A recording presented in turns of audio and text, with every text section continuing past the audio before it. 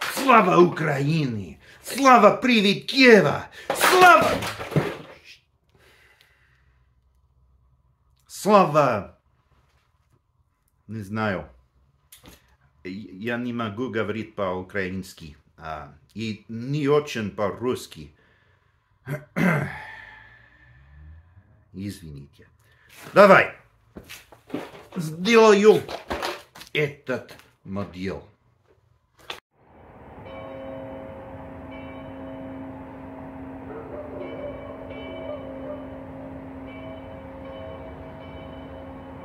So I've wanted to do a MiG-29 for a while. It's one of my favorite jets. I used to have a toy one when I was a little boy, and I especially like the cool digital pattern the Ukrainians put on theirs.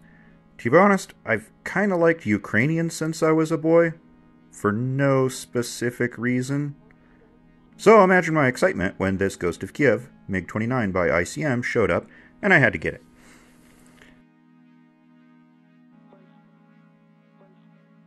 Out of the box, I was cautiously optimistic.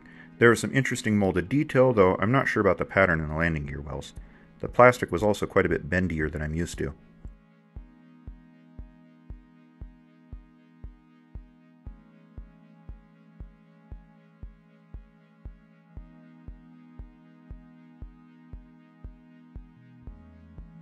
The cockpit area was kind of frustrating.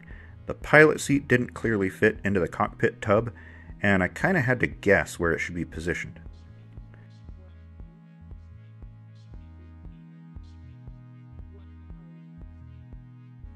One big thing missing from the cockpit is the poles for the ejection seat. I tried to remedy the deficiency with a little copper wire, with limited success.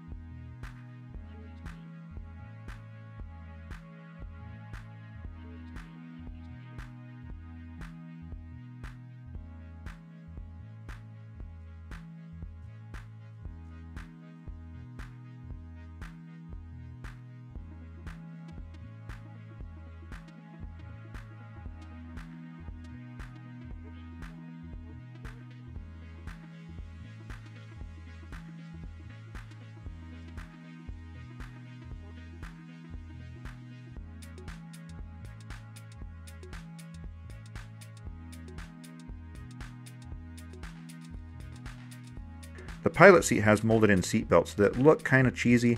I went ahead and just stuck with them, but I think if I were to do it again, maybe I'd use some tin foil to make some belt clips, or remove them entirely and build a more realistic harness with tape, foil, copper wire, that sort of thing.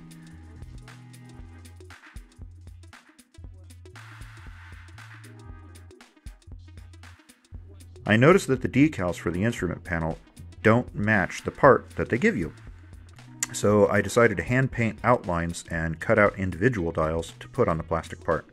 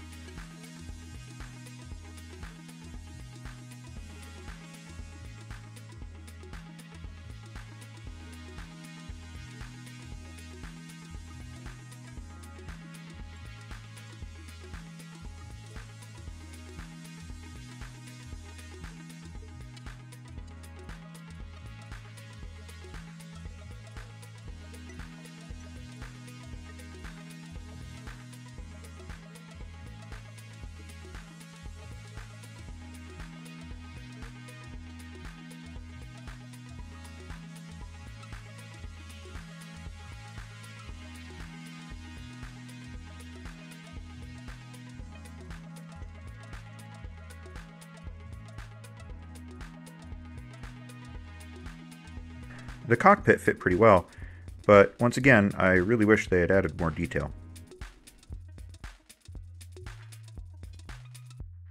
So it's about here that I began to notice some serious fit issues. For one, there wasn't a huge volume of flash, but everything had flash, or weird mold lines, or odd divots. Things didn't always clearly align, and the instructions were often vague about where something should go, or even what a part looked like. The parts weren't actually numbered on the sprue, so you have to use a map in the instructions, which was pretty annoying. And the result is a lot of trimming, a lot of puttying, and a lot of sanding.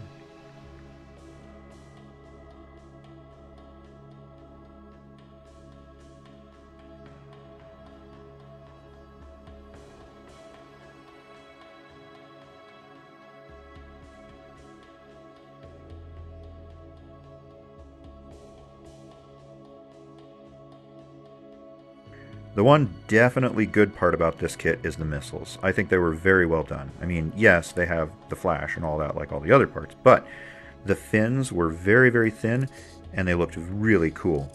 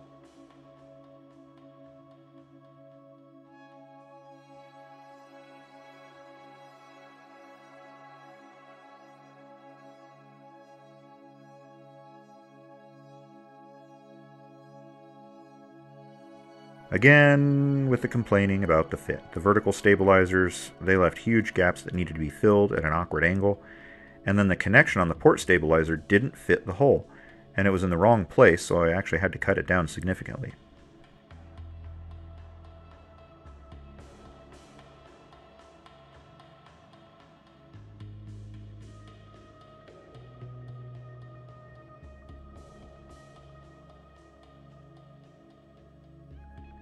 So now I feel like I'm complaining too much, but I really didn't like the exhaust nozzle. It looked more like a coffee filter. I actually got a chance to see the air park at the Fallon Naval Air Station, where they actually have a MiG-29, and the exhausts were intricate and really, really neat. It was actually one of the cooler parts of the plane. I think ICM really missed the mark with these cheesy cupcake sleeve things. The interior exhaust also had this annoying circle of flash that was really tough to get out.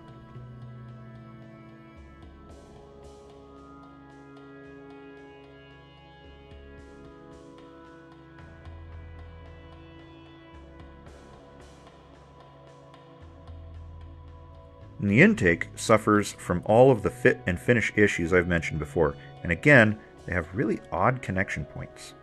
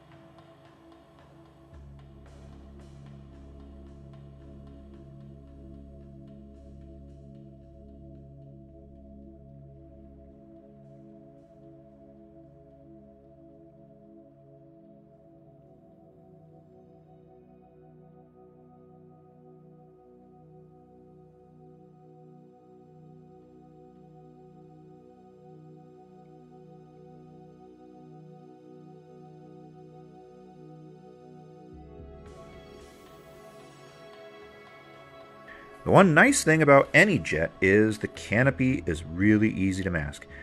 If only the Zero had a bubble canopy.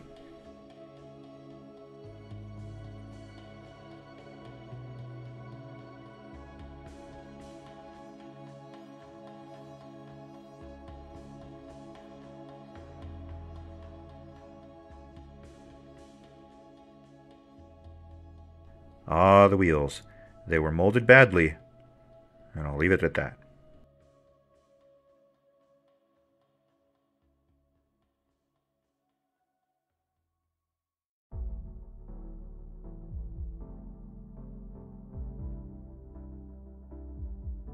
Okay, one advantage to the wheel's bad mold is that there was this nice rim that allows you to freehand paint the tires with ease. Silver linings, right?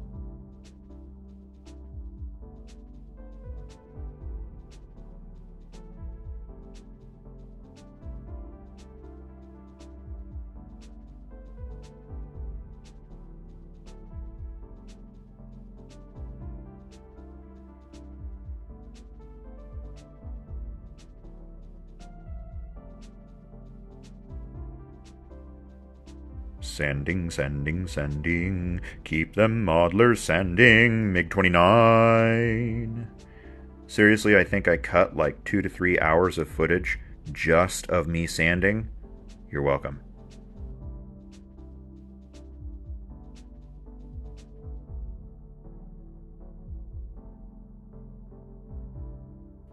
Oddly enough, with all that sanding, I really only had to rescribe like 2 panel lines.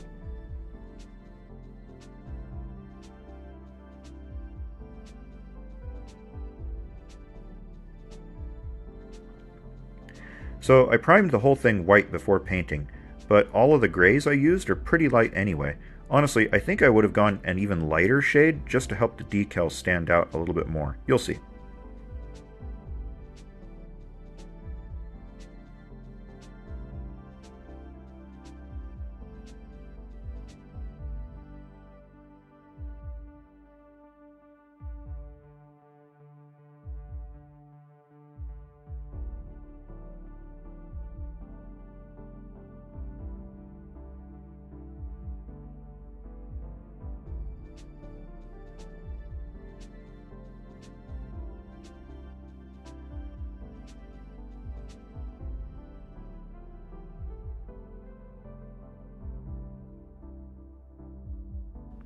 This isn't black, it's burnt iron.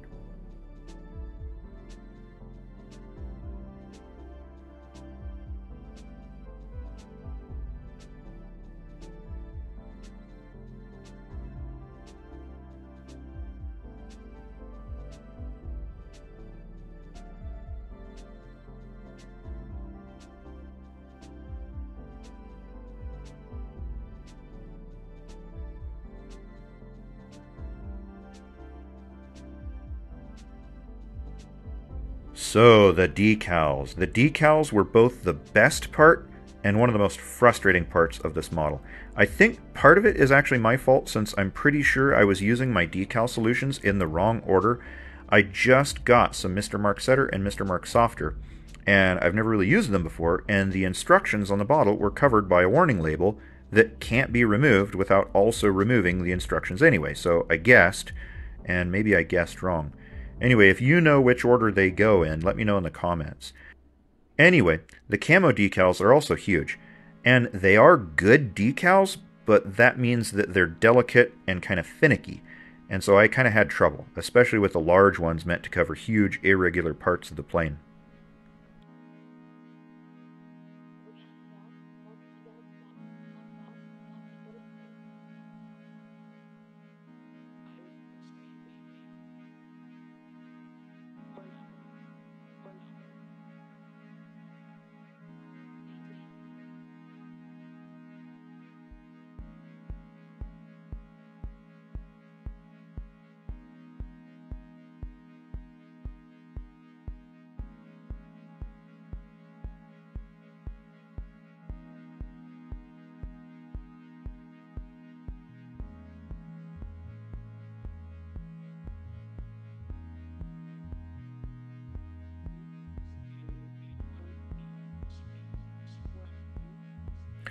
Like I said, one of the best parts of the kit was the decals. They're very fine, and there were lots of little ones that add a nice level of detail. And they kind of make you forget about all the things I disliked about this kit so far. The big decals covered some details, so I melted them with some extra thin glue. But be sure not to melt anything important.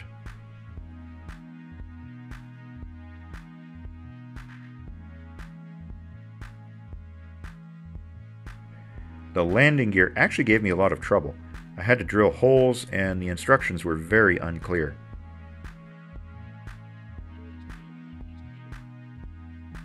I'm also an idiot. I placed the forward landing gear in backwards. That is clear in the instructions, I just wasn't paying attention to it well enough. My fault. Luckily, I noticed it later on and turned it around off camera.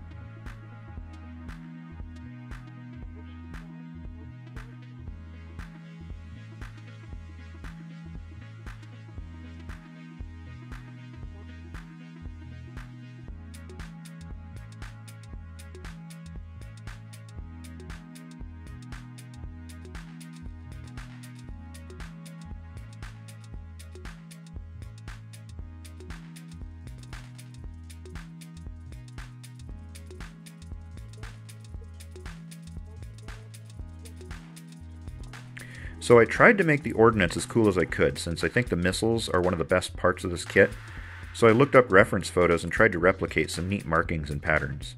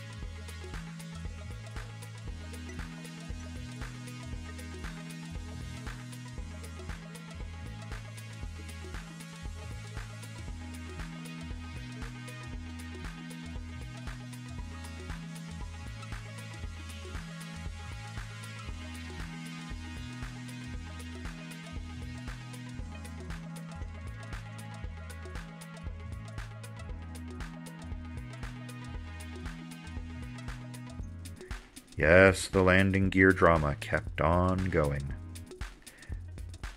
I really hope these doors are correct, because there's no way of telling from the instructions.